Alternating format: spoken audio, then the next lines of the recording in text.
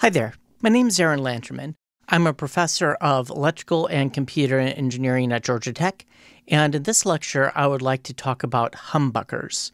So in a previous lecture we introduced the idea of pickups, and in a pretty common kind of pickup design you might have 6 pole pieces, one for each guitar string, and these pole pieces might themselves be magnets, or they might be a ferromagnetic material, and there might be a bar magnet underneath them that's magnetizing them. And I should probably issue a bit of a correction here. Previously, I said that Jazzmaster pickups had magnetic pole pieces, whereas Stratocaster and Telecaster pickups had ferromagnetic pole pieces with a bar magnet underneath. It looks like I was wrong on that, and classic Telecaster and Stratocaster pickups had pole pieces that were themselves magnets.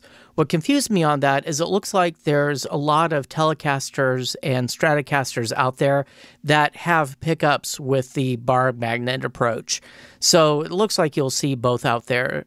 I don't know if the introduction of the bar magnet approach was part of cost savings or what, but there's many variations. Anyway, so you have these pole pieces, and this is looking top down, and the general idea is that you coil wire around it. So here's a big coil of wire. So a problem with this approach is that although you are getting the sound from the guitar string by picking up the vibrations of the string through Lenz's law, this coil is basically acting as an antenna, happily picking up whatever interference is in the background. The big one being radiation from the power lines in your wall, and those are providing 60 hertz hum or 50 hertz if you're in Europe. So sometimes you'll see a guitar player on stage and they're sort of waving back and forth a little bit and there's no music going on. What they're trying to do is they're trying to figure out where to stand to minimize that hum. So this kind of coil is usually referred to as a single coil pickup. A humbucker basically takes another single coil pickup and puts it next to it.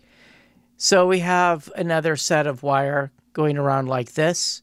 But now the important point is that they're actually connected here. So if you're looking into the pickup up here, it looks like you're going counterclockwise, but looking down here, it looks like you're going clockwise. And so the net effect is that whatever interference is built up in one coil, that current is out of phase with the interference that's being built up in the other coil. And the general assumption is that the interference is going to be common between these. So the interference effectively gets canceled out. And you might say, wait a minute, what about my guitar signal? That will get canceled out too. Ah, here's the trick. What you do is you actually flip your magnetic field around.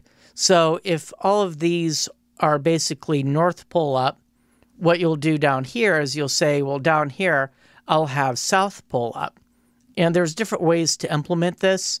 Usually what happens is that underneath the whole humbucker, there's one bar magnet that's magnetizing some ferromagnetic pole pieces, and you have your north side up here and your south side down here. I think the Firebird pickups actually use 2 separate bar magnets where one of them has a face that's entirely north that's facing up, and the other has a face that's entirely south facing up. There's different variations on this. So this idea here is called reverse wound reverse polarity.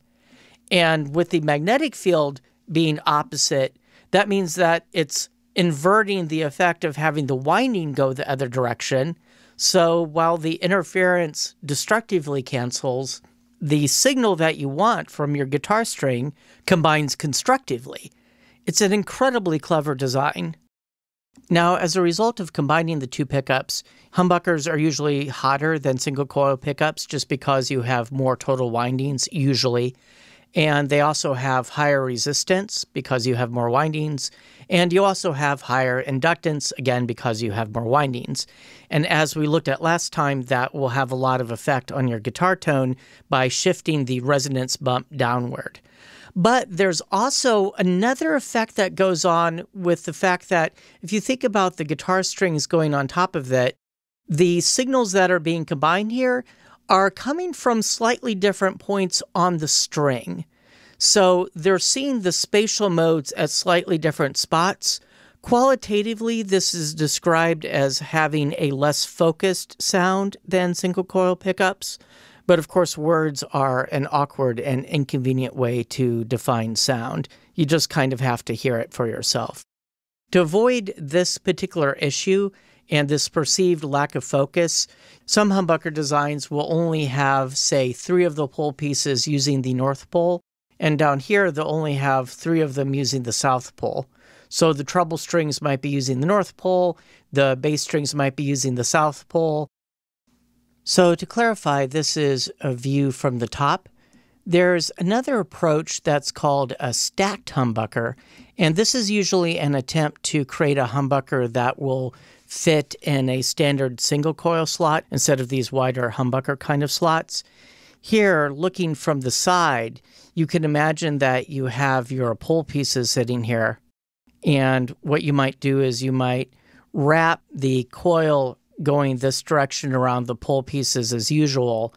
And what you'll do is you'll have the humbucking coil sitting underneath it, and you'll wire these together in the reverse round kind of format.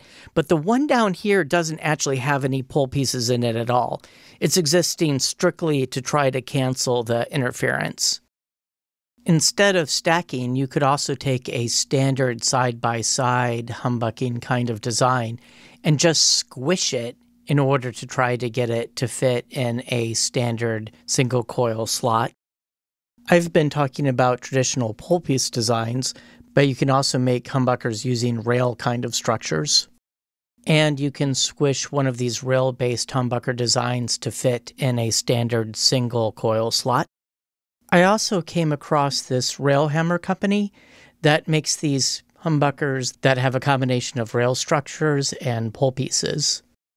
I should mention that in a lot of traditional humbucker designs where you have adjustable height pole pieces, usually only one of the coils has adjustable height pieces and the other coil just has fixed height slugs. So the last main topic for this lecture is the difference between coil splitting and coil tapping.